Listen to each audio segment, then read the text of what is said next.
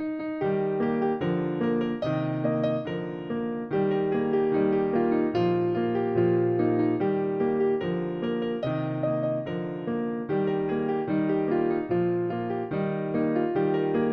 everybody, Terry Gigi here.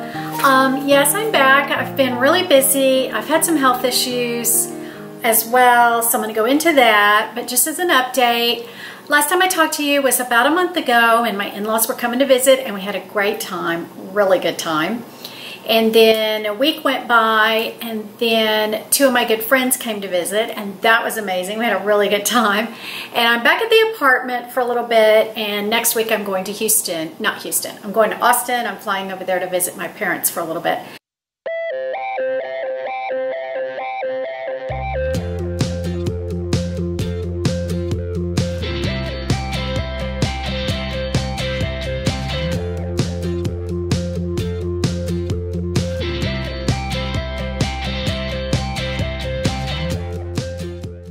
So in between, I want to do a couple videos while I have time, and I kind of wanted to share with you, okay, at the beginning of this year, I told you that my theme was going to be simplicity. I'm going to get a little bit into that, and I also told you that I was going to do a countdown to 60, and once I turned 59, and I was so excited about it and everything. And then in the past month, things have just been happening, and let me get into it. Okay.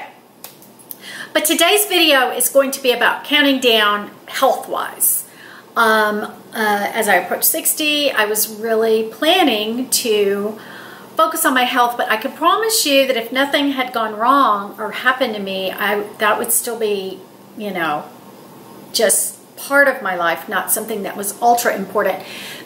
Only because I've always been really, really healthy, and I never go to the doctor because I never have reason to, other than my shoulder thing. Remember last year, 2 years ago, I had that shoulder thing. That was major. Gosh, I don't even know where to start. I'll just start with what's been happening to me lately and how I have responded to it. I've not been feeling myself. I did a video a while back and said I was feeling kind of off and kind of weird, and I thought it was because of this certain decision that Scott and I needed to make, and I'm still going to do a video on that decision and how we came up with it. But as soon as we made that decision, I felt better, but now I'm back to feeling that same weird way of just feeling directionless and kind of aimless, and that is not like me at all, because I am a project person, I'm a go-getter, I'm always ready to tackle the next project. That's just how I function best in life. I do not function well if I sit and think about myself. No. That's a bad thing to do in my life. I was feeling kind of off, but I didn't think it had to do with anything but just my emotions or the thing that might have happened that day or something. But it wasn't like that. It was more of a long, drawn-out feeling of aimless dread. And I hated it. I hated it, and I couldn't figure out how to get out of it. The other thing that happened in the meantime is kind of the first thing that set this off, but it made me realize a lot of other things, is one day, gosh, it's probably been about 2 months ago, I was brushing my hair, and I felt this big spot on my head. Like right in the middle of the top of my head, in my part, there was this bump. It was about the size of a pencil eraser, but not quite that high. Probably about half as high as a brand new pencil eraser. But it was hard, like a rock. And I felt it, I thought, that's so weird. Oh my God, am I getting a wart on top of my head, you know? So I just kind of thought, well, let me just see if it goes away. And it didn't go away, it didn't go away, it didn't go away. Well, then one of my friends, I told one of my friends about it, and she said, you need to get that checked. I went to a dermatologist in Pensacola, Florida, which is near my home, and she looked at it and she said, I need to take that off and get it biopsied. I'm like, oh my God, what? She said, yeah, I need to take that off. So she deadened it, she took it off. When I left, I felt the top of my head, it was totally gone. I was like, wow, well, that was easy. I get a call like the next day or maybe 2 days, and it was cancer. skin cancer right on top of my head. So bizarre. And I said, oh, well, I'm so glad that she got it off. And the girl goes, oh no, you have to come back for surgery. Long story short, I had to go back in. This was like 2 weeks ago, 2.5 weeks ago, right after my in-laws left. They left on a Tuesday. I went and did the surgery on the next day. They cut this big spot in my head, like she said it was the shape of a football, not that big, like that, and got it out, and then stretched the skin back over and sewed it back up, and I had stitches for 2 weeks. It wasn't the kind that dissolved. She said, I asked her, I said, why didn't you put the kind that dissolve? And she goes, those are inside your head. These that have to stay in 2 weeks are on the top of your head. So I had these black pieces of stitches on my head, but they, for some odd reason, they didn't have to peel any, they didn't have to shave it, or none of my hair's gone. More on that in a minute. But I have this big dip in my head now. But let me just say, the reason I haven't been doing videos is that surgery kicked my butt. It was difficult. It was painful afterwards for many days, to the point that she had just said, take extra strength Tylenol. And I dug through my medicine cabinet on about day 3, and I found an old bottle of pills that I had, I think, for my shoulder, and it just said, take twice daily for pain. I took whatever that was. Actually, I did look it up because I don't usually do that. I looked it up and it was extra strength ibuprofen. I don't even know what that is, but that worked. That helped me a lot. So I got that done and everything. And in the meantime, for about the past 3 or 4 months, I have felt like my hair is falling out big time. And I didn't know why this was happening. So when I went to the dermatologist the first time, she looked at my head and everything, and she said, well, you could try these pills, and I will give you the link to them. I got them on Amazon, and so I'm in the middle of taking these pills. Well, as all that's going on, my hair's falling out. I wrote down my symptoms in case any of y'all know what's wrong with me. My skin has gotten really dry and really itchy. My hair's definitely falling out. My hairdresser, the last time I went, said I had dandruff. I've never had dandruff in my life. So obviously my scalp is really dry and it's itchy. My fingernails will not grow. I just feel like everything's falling apart. I don't feel right. I'm having all these weird things. Oh, I got a cold sore. I've gotten 2 cold sores in the past, like, 3 or 4 months. Never had one before. So I felt, I was beginning to feel like my immune system was suppressed somehow. So I don't know if that's it or not, but I'm doing a lot of research. Also, I've been breaking out in hives. I don't know. I've got serious, serious brain fog. Like yesterday, I could not think of the name of the movie Hope Floats. I've said the word Hope Floats 1,000 times, but I could not think of the name of the movie. Now I'm doing this all the time. I can't think of things like this morning. I couldn't think of Nat King Cole. I couldn't think of his name. I can picture him. I know who he is. I couldn't think of his name. This is happening over and over and over. Suddenly. This is not something that I've been doing, coming on for years. This has been a sudden thing. So I feel like something's going on with me internally. I don't think all of this is old age or getting older, because it feels more sudden than that. Usually if you're getting old, things gradually, I would think, things would gradually come upon you, but this was like sudden. So I've done a lot of research, and most of my, I'm trying to see if there's anything else.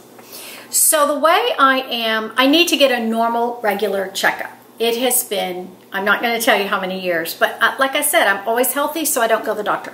So I need to have a regular checkup and go from there. But most of my symptoms point to maybe a thyroid issue. Then my dermatologist agreed to send me to a lab for a thyroid check, and it came back normal. But then I read, if you've been taking supplements, I've been taking the hair supplements, that can give you a false okay on your thyroid. don't ask me, I'm not a doctor, but so how am I going to deal with this as I get older in my countdown to 60? I've been doing a lot of research, and my advice to you is be careful when you do research online. Be careful of the source of where your information's coming from, you know. My thing is keep it simple. So the way I'm keeping it simple is I'm doing my research. Like this morning, I was ready to get all this. My hair is probably the worst part of this situation. I can't hardly make a bun anymore. Like I used to make a big bun on top of my head. I mean, y'all, that was 6 months ago. I can barely keep a ponytail in because it's just thin. Yesterday, it was so dull looking. Even Scott said it looked like I had sprayed tons of dry shampoo on my head. And you know it dulls your hair, dry shampoo does. Even if you brush through it, it dulls your hair. That's what my hair looked like. So my hair is so unhealthy. And it's like straw. And when I wake up in the mornings, it's all stuck up on one side. It's just not acting normal. It's not. So I don't think that's a sudden old age thing, that your hair is like straw and it's falling out. So I started looking all this stuff up. So it said the things I needed, you know, to strengthen my hair. Oh, and I did a deep condition. I went right to the store, got a deep conditioner, and I did it last night, and it did make a difference in the shine of my hair. So I also read this morning I needed to take, let's see, it was zinc, fish oil, something else, and then collagen, and then iron. And so I was ready to pack my Amazon cart with all that stuff. But you know, there's 8,000 places to order supplements from. You have to be careful. Then I read the one supplement that I am on, and it had everything already in it except the collagen. So now I'm going to get just collagen. My mom has been taking it, and she says it's done wonders for her hair. But again, she's 20 years older than me. At this rate, seriously, at this rate, my hair is going to be gone. I don't know. So, I don't know. Can you believe I'm telling you all this? I want to go on Mary Ellen's channel. She's on YouTube. I think it's Mary Ellen After 60. Is that right? Mary Ellen After 60? Anyway, you know who she is. She did this whole series, and she had these blobs of hair. I don't remember what she said. I don't remember what video she did. She did a video where she gave like the analysis. So I need to go back and watch that whole series.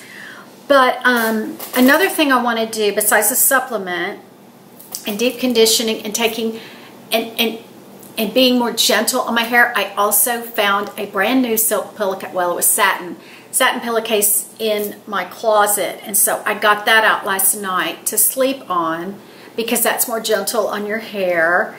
And I also want to eat a lot of healthy fats. I already eat avocados and nuts. And what are some of the other things I've already have begun eating? So I'm going to continue with that and add some more healthy fats to my diet. Water is one thing I know I'm lacking. Someday I do really good for a while, and then I just kind of forget. So drinking a lot of water is going to help everything. Here is the biggest reason your hair can fall out. Maybe not the number one reason, but it's on every piece of literature I've read, and that is stress. Cortisol that you produce from stress can make everything in your system go wacko. So here is my, this part of the video is going to be my, see, I can't think of the name of my series that was on Bible study and everything. This is my biblical part of this.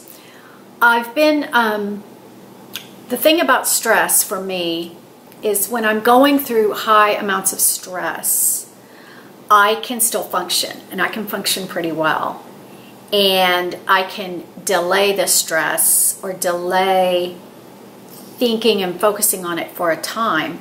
And sometimes I wonder if all the stress I had a few years ago, now that everything's quiet and calm and kind of normal again, I feel that stress coming and saying, okay, now we're going to discuss it or something. I don't know. So what I've come to learn today, today. That's what motivated me too to do this video. Is I was doing my Bible study. Okay, I'm gonna have to find it. Hold on one second. Okay, y'all, there's that verse. Jesus said, take my yoke upon you where the burden is light. And I've never understood that verse. And I thought, sometimes I think I understand it, and then I go through a time and I'm thinking, that's not what that means, blah, blah, blah. Today, something occurred to me as I drew out this yoke, because, you know, it's an old oxen thing. And so what I kind of think it means now is Jesus is on this side of the yoke, or the thing. I don't know which thing is called the yoke, but Jesus is on this side and I'm on this side. We're carrying the load together. But, okay, my camera just cut off, so I took that opportunity to grab the Bible and read it. It says, come to, Jesus is talking, and the name of the kind of paragraph, I guess, that man named it, not Jesus, it says, rest for the weary. And it says, come to me, all you who are weary and burdened, and I will give you rest. Take my yoke upon you and learn from me, for I am gentle and humble in heart, and you will find rest for your souls. For my yoke is easy and my burden is light. And I'm just always been baffled by, what does that mean? What does that mean? My yoke? Whose yoke? Where's the yoke? Are there two yokes? What's happening? So, and you're probably going, girl, I already know what that means. So in this time of thinking, is this stress? Is cortisol rummaging in my system and screwing everything up? If that's the case, I have to fix that. I can't take a pill for that. I mean, you can take a pill, I guess, to de-stress, but that doesn't feel like what I need to do. I think it's deeper than a pill, because a pill can fix it for a time, and then when the pill wears off, you've got it again. Anyway, nothing against taking something for big stress. I'm all for that, for sure. But just doesn't feel like that's what I'm supposed to do. Now, at a later time, I may change my mind. And I can't believe I'm getting quite this personal with y'all, but, you know, only a few ladies watch my videos, so I'm not like I'm telling the world. But anyway, you have this thing and these little things that are on you. And what I think it's come to mean, it says, there is still a yoke or a burden to carry. We all have burdens. You can't deny that. Everybody has burdens. So we still have a burden to carry, but it's light. Now, what makes it light? How can I make my burdens light? Because if I line them up, the people that I care about and the things they're going through, it's not light. It's not light at all. It's really very heavy. I think what it means is virtually this. Okay, you're on this thing with Jesus, but Jesus should have the control. You have to give up a sense of control or wanting to control the situation, even for good. Because we all want good. No one wants to make the situation worse. You want to do it for good, but the burden is light because you have to give that up. It's burdensome sometimes to have to put it all and say, okay, I trust you, I trust you, I trust you. That feels almost like a burden, but it's not, because you're letting it go, is my point. You're letting it go. So my part in these yokes is I trust He carries the weight. So that's what makes my side light, is because I have to fully trust Him. And that's the trick. Fully trust Him, giving it to Him every day, sometimes many times a day. So I don't know if that made any sense, but it does help me to realize that I have to have joy, and I have to remember that I can't control it anyway, so it's just dumb to try. But I can pray and I can trust and I can give it all to Him. I do think I should get a gold star for getting through it in the first place. But now I want to get a gold star in trusting Jesus even more than yesterday, last year, 5 years ago. Trust, trust, trust. That's what it's all about, is trusting Him. So even though I'm researching why my hair's falling out and all these different things that are happening and I'm getting older, I have to trust God with that. Even my hair.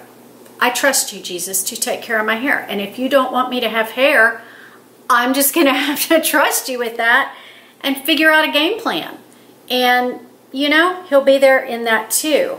And I don't mean to make light of losing your hair. It's not light. But I don't mean this to sound like I'm not losing it from chemotherapy, which is a whole nother deal and 20 million times worse. But still, it's upsetting and annoying in its own way to try to figure out what's going on.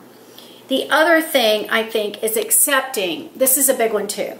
A lot of times we go through something and we think, oh my gosh, I got through that. The rest of my life surely will be perfect, because who could go through more than that?